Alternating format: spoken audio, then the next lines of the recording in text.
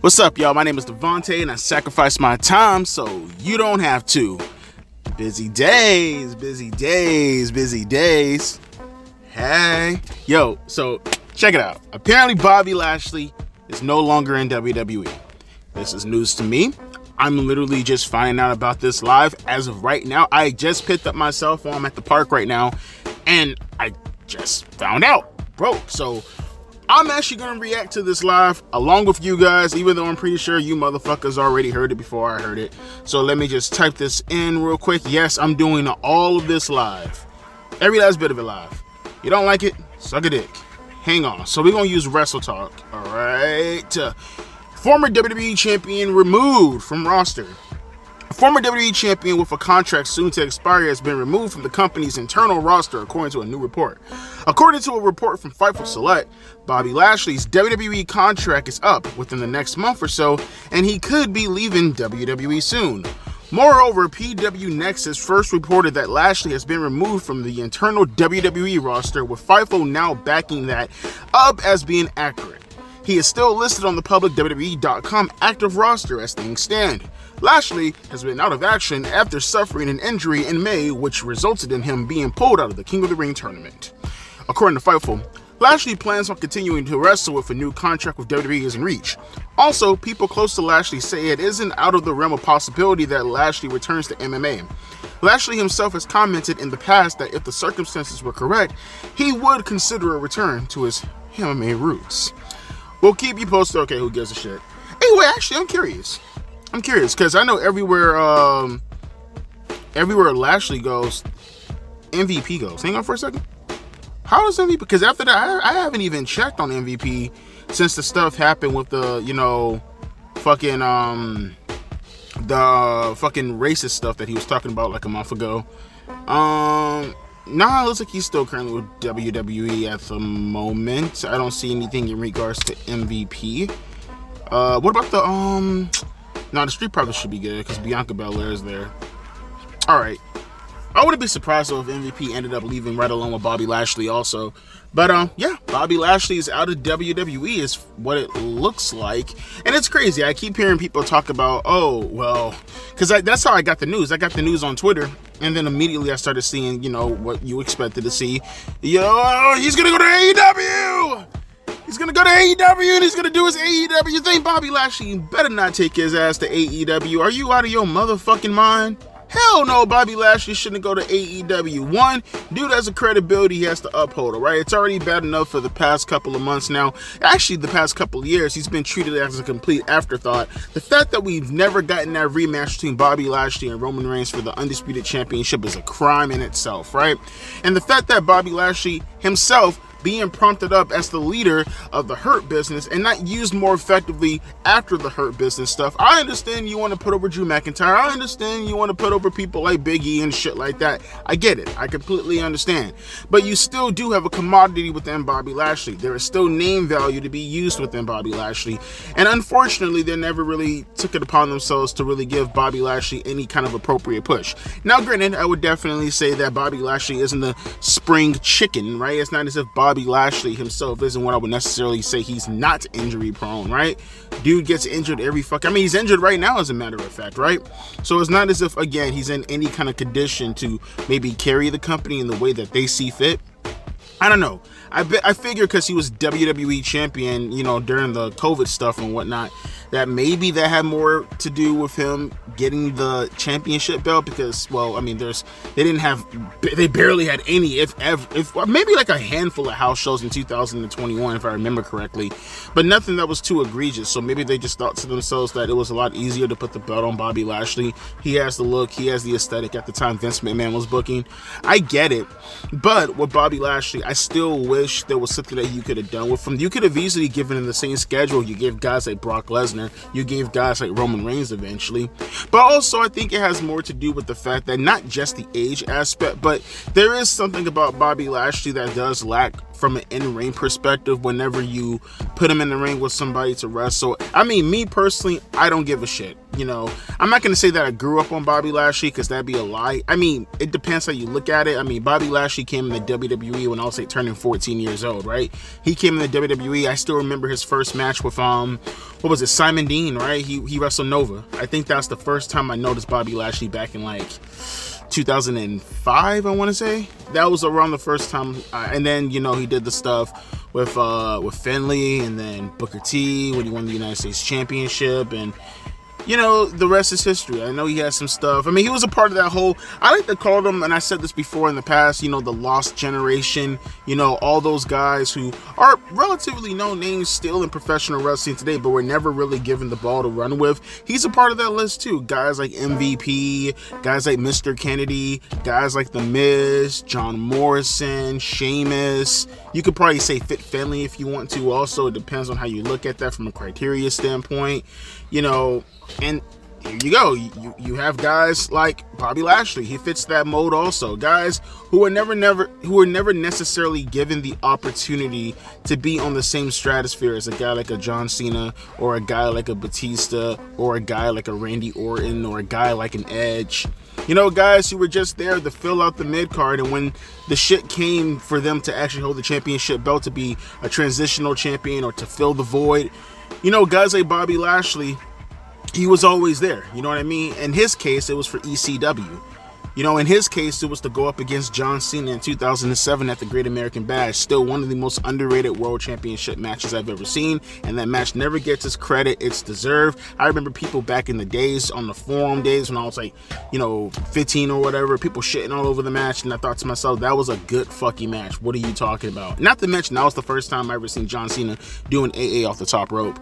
I don't know, I thought it was a great match, and I still think it's a great match to this day, 17 years later.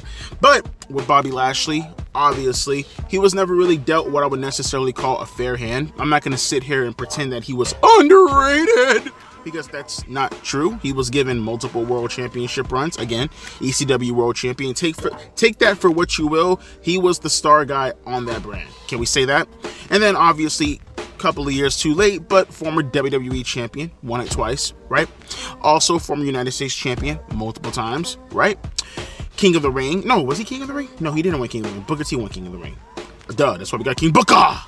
But yeah, he was given opportunity. Always remember, I mean, people talk about his world championship reigns, people talk about this, people talk about that.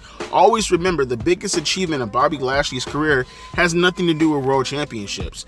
Bobby Lashley's biggest career achievement was shaving Mr. McMahon's head next to the next president of the United States. We'll see how that goes. Shout out to Kamala, by the way, bro. That's what's up, bro. Kamala Harris going to the White House. She's gonna lose. That's what's up. Fuck with you, Kamala. That's what's up, bro. Joe Biden dropping out of the race. Let's go. Let's go. But no, real talk though. With Bobby Lashley right now, people talking about going to AEW and all this, yada, yada, yada. I don't agree. Obviously, Bobby Lashley is a grown-ass man. He's going to do whatever the fuck he wants to do. If you're asking me, my opinion as a fan, I think he should go back to TNA.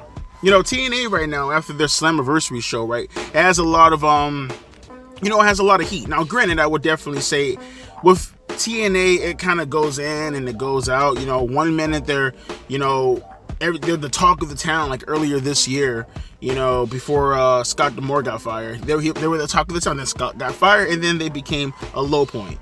Then they hooked up with NXT, and everybody's talking about Summerversary last night, you know? I didn't watch the show, nor do I give a shit. But at the same time, though, they're the talk of the town right now. And I know people are upset about, apparently, Joe Hendry. He lost his match for the World Championship, which is fucking ludicrous to me because, well, I mean, guy's the most over person inside that company. But I digress. But I could definitely see Bobby Lashley going to TNA and maybe eventually getting the TNA World Championship. And then maybe if you build him up correctly, he can drop the belt to a guy like a Joe Hendry if you knew what you were fucking doing. It depends. I don't know if I have faith in TNA to do that because I can't fairly judge him when I don't watch the product.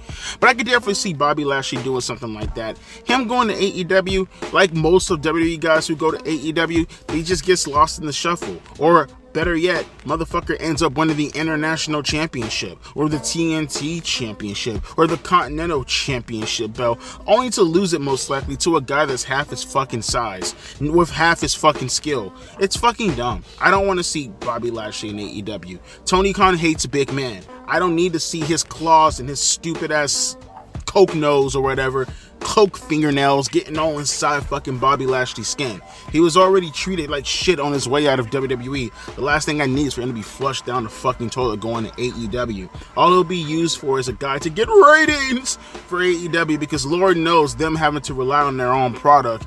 Oh boy, we can't have that. Oh boy, we definitely can't have that one now, can't we? No, we can't. No, yes, so we can't. But I am curious though. I know people aren't going to talk about this, and I am curious. With Bobby Lashley being in the situation, I touched on this earlier, you think this has anything to do with MVP? Not MVP in himself as far as him influencing Bobby Lashley, although that could be the case also. But I mean, like, does MVP play a role in this? MVP and Bobby Lashley are very close friends in real life, right? They're close allies. And I gotta believe wherever Bobby Lashley goes, MVP is gonna follow suit, right? We're talking about like a Paul Heyman, Brock Lesnar situation going on right here, right? They're homeboys. And with Bobby Lashley in this situation, do you think that any of the stuff that came from MVP and his rant on Instagram or wherever he took those questions from last month, do you think that has like some type of connection with Bobby Lashley? I mean, clearly maybe it has something to do with Omos, but I can probably look at Omos and I would think that MVP is an OG and he knows enough to say that, well, I can see why they feel this way about Omos.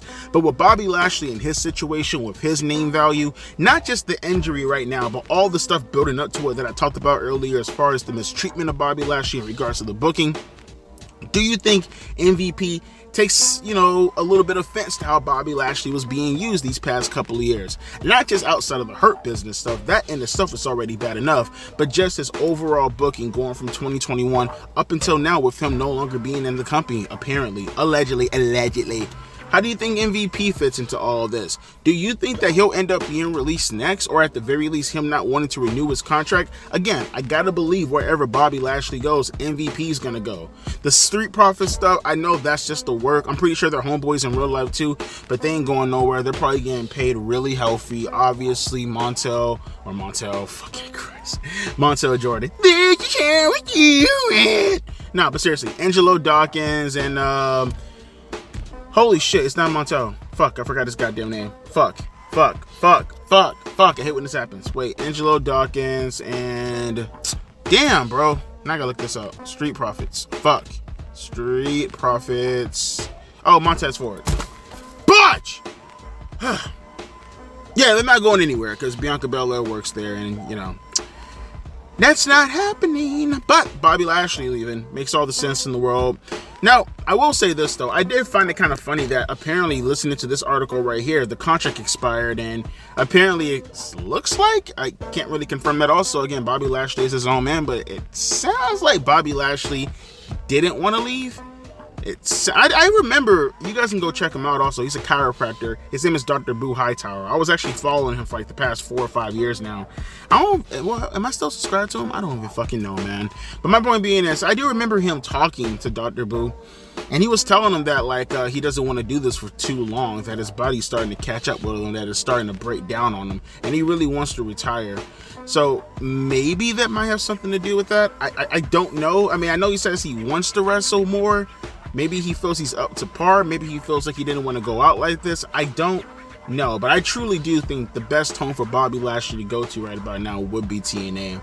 And, it'll help with that roster a lot. It'll bring some added name value to that roster right there. Now that Bobby Lashley's coming back, he's coming back as a former WWE champion. Not just Bobby Lashley from 2007, 2006, former ECW, now defunct ECW world champion.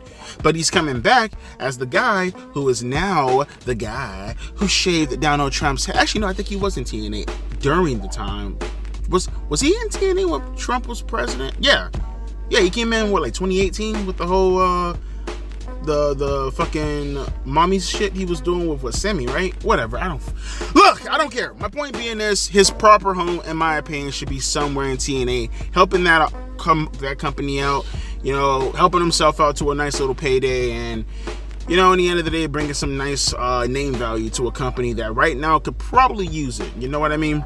You have him, you'll have Joe, you'll have Dolph, You have some other people. Not to mention, I think he's friends with all those guys too. He's friends with Dolph, right? I think he's friends with Mustafa Ali in real life. Yeah. Yeah, now I feel even more confident with saying that now. Bobby Lashley onto TNA. Hell yeah, let's go. Let's go. But let me know your thoughts down in the comment section below. How do you feel about Bobby Lashley no longer being in WWE? Do you think to yourself, Devontae, yeah, boy, I agree with you. The way they treated Bobby Lashley in that company, hell, it was a crying shame. Dare I say it was a little bit of the Ray shit. Some, I think it was a bit of the Ray shit. Some, yeah, it was definitely the Ray shit. Some. Or do you think to yourself, Devontae, you're a fucking clown, you're an idiot, oh boy, you're a cuck, you're just cucking for Bobby Lashley, you're cucking for the black meat, alright, you want to get on your knees and, you know, you want to do something to his dick. I get it, all the things that are usually said within the comment section has no connection to reality or to the video in itself, but I upset you, you're emotional, your feelings, get it out. Most likely I'm going to trash you, or maybe I don't feel the need to want to trash you because I'm too busy jacking out to your mom's sweet asshole. That starfish is looking yummy. That's me when I'm super unhinged right now. But let me know your thoughts down in the comment section, or don't know, let me know your thoughts. I really don't give a shit one way or the other. Bobby Lashley no longer in WWE, and yeah, that's about it. Alright, I'm out of here. Gotta go eat some ravioli. Deuces. P. Eyes.